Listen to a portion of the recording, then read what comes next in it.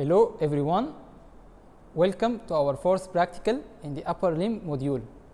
This is Dr. Ghazali, teaching assistant at the Department of Anatomy, Faculty of Medicine, University of Khartoum.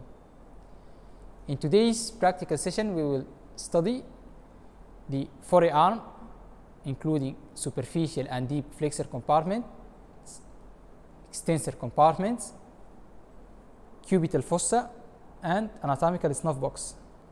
Let's go to our first station.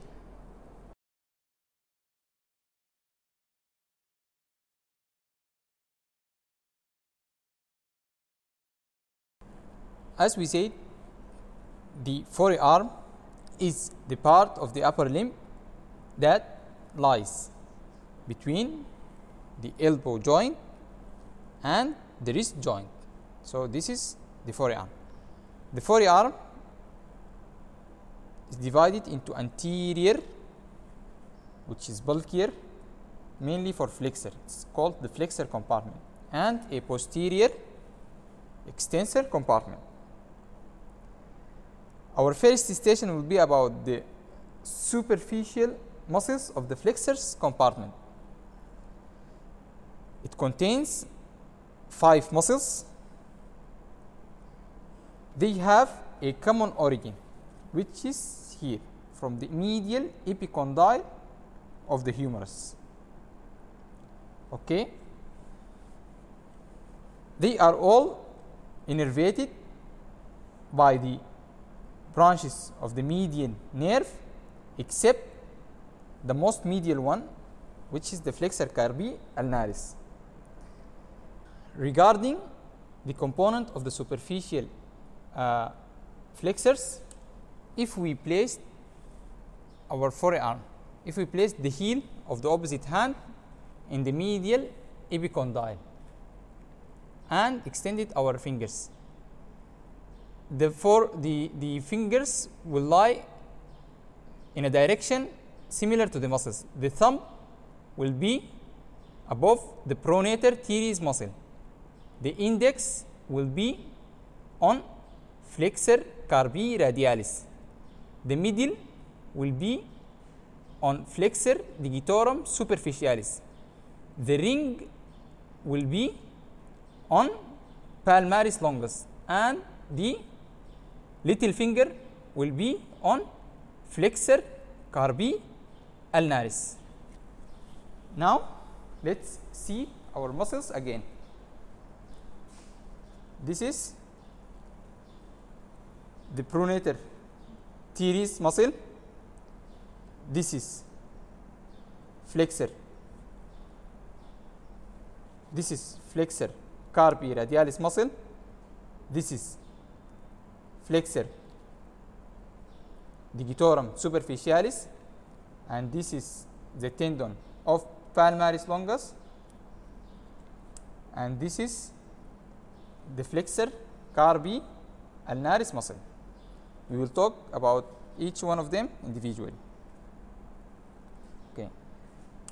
The pronator teres has got 2 heads of origin. This one is the superficial head, originate from the common flexor origin, which is the medial epicondyle, and a deeper head that originate from the coronoid process of the ulna. All right. The pronator teres is inserted into the middle of the lateral aspect of the shaft of the radius. So it is from the medial epicondyle to the lateral aspect of the middle shaft of the radius. As the name implies, pronator, so the action is pronation of the forearm, and it is also a weak flexor of the elbow joint. Regarding important relationship in the pronator teres, the median nerve enters the forearm between the superficial and the deep head. Okay, it also forms the medial boundary of this fossa, the cubital fossa. Okay, this is our first muscle, which is the pronator teres. It is, as we said, innervated by a branch from the median nerve. Our second muscle is this one. Okay, this one is called flexor carpi radialis. It originates from the common flexor origin in the medial epicondyle and inserted into the base of the second and the third metatarsal bones. Okay, it is supplied by a branch from the median nerve. Regarding its action, it is a primary flexion of the wrist, and it also causes abduction of the wrist. Okay, if we pull the muscle, it will cause flexion and slightly abduction of the wrist joint. Okay. Okay. Regarding our third muscle, which is this one. This one is called the flexor digitorum superficialis. The flexor digitorum superficialis again arises in two heads. The first head arises from the common flexor origin, which is the humerus, medial epicondyle of the humerus, and from the ulna, called the humero-ulnar head. The other head arises from the radius. So it has got two heads. One is humero-ulnar head, and the other one is the radial head. Okay. It continues as a fleshy part until the midpoint of the forearm. Then it forms into tendon. The tendon then gives 4 slips, one for each finger of the 4 medial fingers. Okay. Regarding the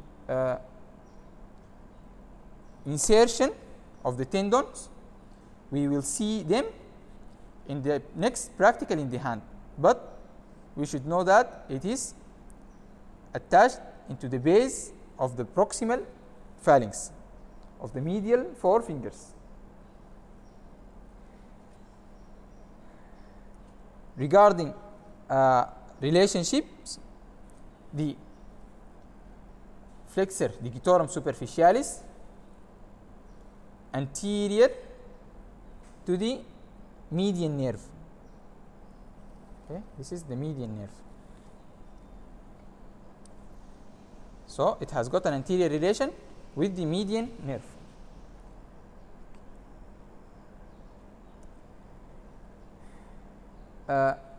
Regarding the arrangement of the tendons in this area is called the flexor retinaculum.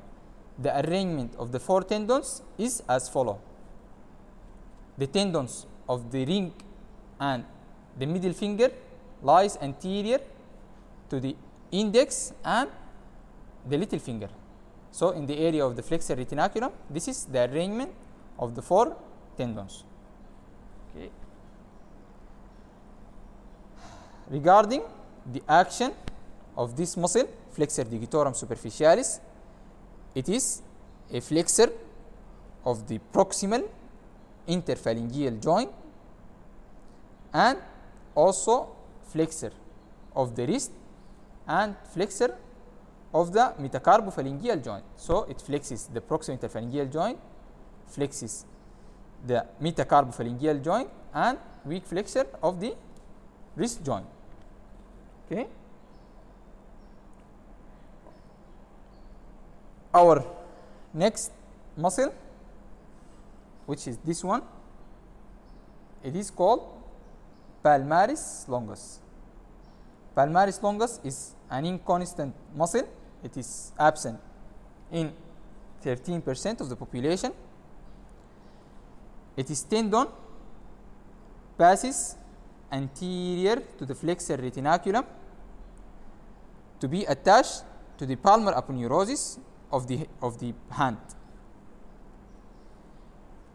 The action of palmaris longus again is flexion of the wrist joint, and being attached to the palmar aponeurosis, it anchors the skin and the fascia of the hand. So, if there is a force, shearing force on the palm of the hand, the palmaris longus prevent damage of the skin and the fascia. Okay, so this is palmaris longus muscle. Our last muscle in the superficial flexor compartment is this one. It is called flexor carpi ulnaris muscle. The flexor carpi ulnaris muscle again arises from the common flexor origin here in the medial epicondyle, and it is attached distally into the bisiform trapezoid and the base of the first metatarsal of the fifth metatarsal of the fifth metacarpal. Okay, to the bisiform hamate and fifth metacarpal. The tendon of the flexor carpi ulnaris is immediately related to the ulnar nerve and vessel. Okay, it is medial to the ulnar nerve and vessels. This is the relation. Okay, as we said, all the flexor, the superficial flexor compartment, are supplied by branches of the medial nerve, with the exception of the flexor carpi ulnaris, which is supplied by a branch from the ulnar nerve, which immediately below it. Okay, it is action. The flexor carpi ulnaris is again flexion of the wrist and ulnar deviation of the hand. Okay, flexion and ulnar deviation. Okay, that is all for the superficial muscles of the flexors compartment. Let's say them again. This is pronator teres. This is flexor carpi radialis. This is flexor digitorum superficialis. This is palmaris longus and its tendon, and this is flexor carpi ulnaris. Let's move for the next station. In the second station, we will talk about the deep flexors of the forearm. So this is the forearm. Those are the superficial flexors. To see the deep flexors, we have to retract them. They are 3 in numbers. They are bulkier. Okay, we have to retract the superficial. The deep flexors are 3 in numbers. They are bulkier and they are mainly for hand grip. They are all supplied by anterior interosseous branch of the median nerve, except for part of the profundus, which we will see in a minute. Okay, now let's go to our first muscle in the deep compartment. Okay. This one is the flexor digitorum profundus. It is the bulkiest. It arises from the olecranon process of the ulna, anterior and medial part of the shaft surfaces of the ulna, and from the interosseous membrane. So all of this muscle is the flexor digitorum profundus. The flexor digitorum profundus insert by means of 4 tendons into the distal base of the distal phalanx. Okay, it insert into the base of the distal phalanx. So the action of the flexor digitorum profundus is flexion of the distal interphalangeal joint, and then it also flexes the metacarpophalangeal joint and the wrist. Right? We will see in the next practical between the 4 tendons of the flexor digitorum profundus, the lumbrical muscles arises. The lumbrical muscles arises. Okay. Regarding innervation of the flexor digitorum profundus, the lateral 2 tendons with their lumbricals are innervated by the anterior interosseous nerve, while the medial 2 tendons with their lumbricals are innervated by the ulnar nerve. Okay, so this is our first muscle in the deep group. Our second muscle, which is this one, it is called the flexor pollicis longus. As you can see here, this is the tendon and the fleshy part arises from one side, so it's a unipinnate muscle. It arises from the radius, okay, and it is inserted into the base of the distal phalanx of the thumb. So pulling it causes flexion of the interphalangeal joint of the thumb, also causes flexion of the metacarpophalangeal joint and carpometacarpal joint of the thumb. This is the flexor pollicis longus. The flexor pollicis longus is innervated by the anterior interosseous nerve, this one, which is a branch from the median nerve. Okay. Our last muscle in this compartment, which is this one, it is called the pronator quadratus. This one is the pronator quadratus. It arises, it has an attachment from the ulna medially to the radius. It is pronator of the forearm and approximate the radius to the ulna when carrying a heavy weight. It is supplied by the anterior interosseous branch of the median nerve.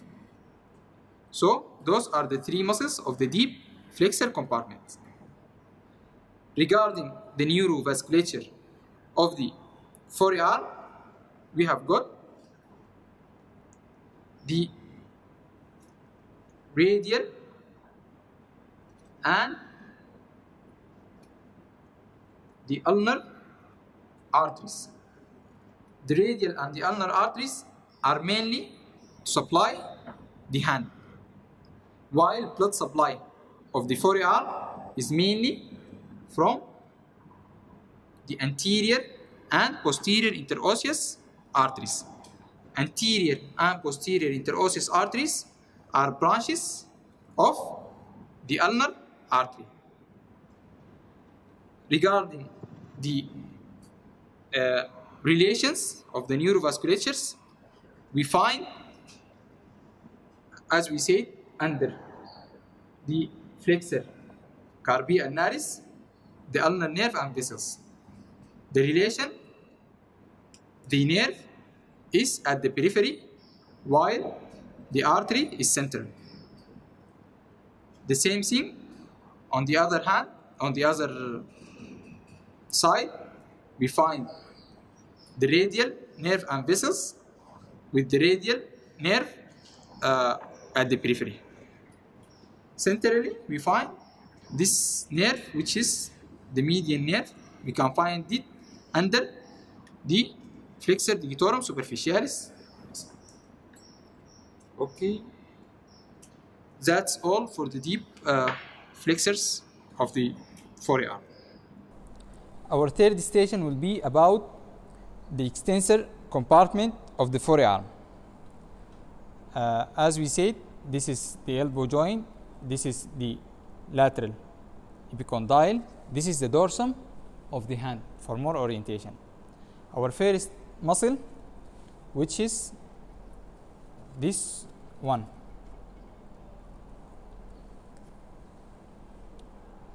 This muscle. This is called brachioradialis muscle.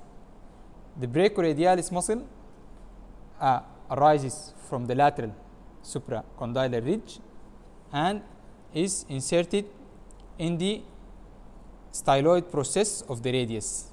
It ends here, styloid process of the radius. Okay, it is one of the extensor compartment because it is innervated by branch from the radial nerve. All the extensor compartments is innervated by the radial nerve branches.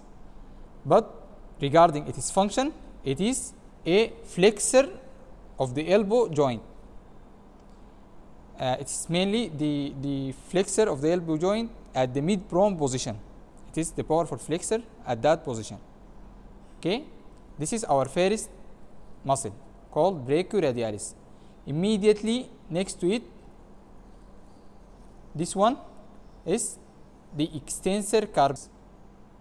Again, the extensor carpi radialis longus arises from the lateral supracondylar ridge above the elbow joint. The extensor carpi radialis longus inserts into the base of the second metatarsal bone. Okay, this is the tendon of the extensor carpi radialis longus, inserts into the base of the second metatarsal bone. Okay, immediately below this muscle is this one. It's called extensor carpi radialis brevis. As you can see, the two extensor carpi runs together. The extensor carpi radialis brevis insert in the third metatarsal metacarpal bone, in the base of the third metacarpal bone. Okay, the origin of this muscle, extensor carpi radialis brevis, is from the common extensor origin. The common extensor origin is the lateral epicondyle. The first muscle to arise from the common extensor origin is the extensor carpi radialis longus. Okay, regarding the brachioradialis and the extensor carpi radialis longus are innervated by branches of the radial above the elbow joint. Brachioradialis and extensor carpi radialis longus innervated by branches of the radius above the elbow. The extensor carpi radialis brevis get its innervation from the posterior interosseous nerve at the cubital fossa. Okay, the two extensor carpi radialis muscles extend the wrist joint and abduct. Extend and abduct or lateral deviate the wrist joint. Okay. To continue on the superficial group of muscles, the next muscle is this one, and it is called the extensor digitorum. The extensor digitorum originates from the common extensor origin at the lateral epicondyle. Its tendon then bifurcate into 4 lips, one for each digit of the medial digits. Okay, the insertion in the digit is called the extensor expansion. We will see it in the next practical, but for now, this is the muscle extensor digitorum, and those are the tendon of the extensor digitorum. Okay. Following in the superficial group of the extensor muscles, this one, it is adherent to the previous muscle. It's called extensor digiti minimi. This one is the extensor digiti minimi, and this is the tendon of the extensor digiti minimi. This is the tendon of the extensor digiti minimi. It insert in the extensor expansion of the fifth digit and originate from the common extensor origin. Our last muscle, our next muscle in the superficial group, this one is called extensor carpi ulnaris. The extensor carpi ulnaris originate from the common extensor origin, and it insert in the base of the fifth metacarpal bone. Okay, here, right? All those muscles, as we said, get their innervation from the posterior interosseous nerve, which is a branch from the radial. The muscles that originate from the common extensor origin, again, they are extensor carpi radialis brevis, extensor digitorum, extensor digiti minimi, extensor carpi ulnaris. Right? The extensor carpi ulnaris has got the function of extension of the wrist and ulnar deviation of the wrist joint. Okay. Our last muscle in the superficial group is this one. This one called Anconius muscle. The Anconius muscle originates from the posterior aspect of the lateral epicondyle and insert in the olecranon process and the shaft of the ulna. This is Anconius. The Anconius get their innervation by a branch from the radial nerve, from the radial groove. Okay. So those are the superficial muscles of the extensor compartment. Brachioradialis, extensor carpi radialis longus, extensor carpi radialis brevis, extensor digitorum, extensor digiti minimi, extensor carpi ulnaris, and Anconius. Those are the superficial group of muscles. The deep group of muscles of the extensor compartment, our first one is this one. This muscle is the supinator muscle. The supinator muscle originates from the medial epicondyle and takes an origin from the supinator crest of the ulna to be inserted in the lateral aspect of the shaft of the radius between the two oblique lines. The supinator muscle supinate the forearm and weak flexure of the elbow joint. So this one is the supinator muscle. Its innervation is from the posterior interosseous muscle. It has got two heads. Between them emerges the posterior interosseous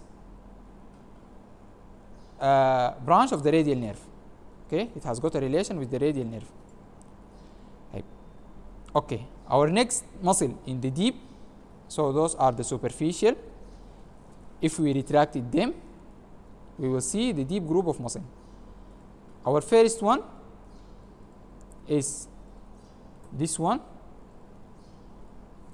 that its tendon passes to the base of the first metacarpal bone.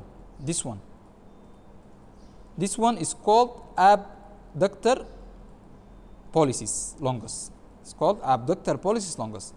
The abductor pollicis longus takes an origin from the radius, the ulna, and the intervening interosseous membrane. So it takes an origin from both bones and to be inserted into the base of the first metacarpal bone. It extends the carbo-metacarpal joint. The muscle immediately next to it, this one, is called extensor pollicis brevis. It is extensor in the extensor compartment, and for the thumb, so it is pollicis, and because it terminates in the base of the proximal phalanx, it is called extensor pollicis brevis. So the extensor pollicis brevis takes an origin from the radius and the interosseous membrane and terminate in the base of the proximal phalanx. Okay. Our next muscle in the group is this one, this muscle. As you can see, its tendon is this one. This is the tendon. Okay, it is called extensor pollicis longus. The extensor pollicis longus takes an origin from the ulna and terminate in the base of the distal phalanx of the thumb. Okay, so its action is to extend distal, the distal phalanx, and to extend the metacarpophalangeal joint and the carbo-metacarpal joint. Okay. Our last muscle in the extensor compartment is this one, which is tendon passes to the index. It is called extensor indicis. The extensor indicis takes an origin again from the ulna and passes to the extensor expansion of the index. Okay. By this, we finished the deep muscles of the extensor compartment. Let's say them again. This is supinator. This is abductor pollicis longus. This is extensor pollicis brevis. This is extensor pollicis longus, and this is extensor indicis. Okay. So, in conclusion, the extensor compartment of the forearm has got 12 muscles. Its innervation comes from the radial nerve and its branches, and its main function is extension. That's all for this station. Welcome to the fourth and the last station in our practical. In this station, we will talk about specific spaces. Our first space is the cubital fossa. The cubital fossa is the triangular space above the elbow joint. It is bounded medially by pronator teres muscle. This is pronator teres muscle, and bounded laterally by the brachioradialis muscles. And the base is the line that joins the two epicondyles together. So this is our cubital fossa. Our floor of the cubital fossa is the supinator muscle. This is the supinator muscle. Okay. Our roof of the cubital fossa is the deep fascia of the forearm that is reinforced medially by the aponeurosis of the radial tendon. This is the aponeurosis. Okay. Above to the structures of the roof, we find the median cubital vein. Okay. Regarding the median cubital vein and the medial cutaneous nerve of the forearm. Regarding the contents of the cubital fossa from medial to lateral, This is the medial side and this is the lateral. From the medial to lateral, we first find the median nerve, then the brachial artery and its veins, veni comitans, and then the tendon of biceps femoris. So from medial to lateral, the median nerve, brachial artery and veni comitans, then the tendon of the biceps. More lateral to it, we can find the posterior interosseous branch of the radial nerve. Okay, so that's all for the cubital fossa. Next, we will move into another space called the anatomical snuff box. The anatomical snuff box is the convexity between the extensor tendons of the thumb. Okay, this convexity bounded laterally by the two tendons, those two tendons, the tendon of abductor pollicis longus and the tendon of extensor pollicis brevis. This is the lateral boundary. The medial boundary is this tendon, which is the tendon of extensor pollicis longus. So the boundaries laterally abductor pollicis longus, extensor pollicis brevis, and medially the tendon of extensor pollicis longus. Regarding the base, it is formed by the bones, the styloid process of the radius, the scaphoid bone, triquetral bone, and the base of the first metacarpal. Okay. Regarding structures that we find in the anatomical snuff box are those superficial structures. This one, okay, this one is the superficial branch of the radial nerve. This is the radial nerve, and this is the tributaries of the cephalic vein. Okay, superficially we find the cephalic vein and the superficial branch of the radial nerve, and deep in the anatomical snuff box we find the radial artery crossing by. Okay, this is all about the anatomical snuff box. Our last structure that we want to demonstrate is this white structure in the posterior aspect of the wrist joint. This is called the extensor retinaculum. The extensor retinaculum is a condensation of the deep fascia that overlies the forearm. It attaches from the radius above the styloid process laterally and obliquely pass into pisiform and triquetral. It is 2.5 centimeters and it is white structure condensation of the deep fascia. Okay. Regarding, there is a fibrous septa that separate this aponeurosis into 6 compartments. In each compartment, specific structure passes by, and you have to know them. Our first compartment will contain these two tendons, the tendon of abductor pollicis longus and extensor pollicis brevis. This is compartment 1.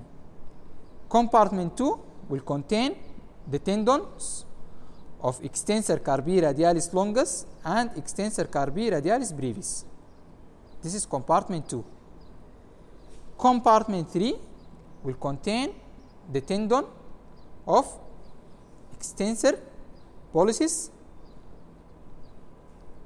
longus. This is compartment 3. Compartment 4 will contain the tendons of the extensor digitorum and extensor digiti, meaning extensor indicis.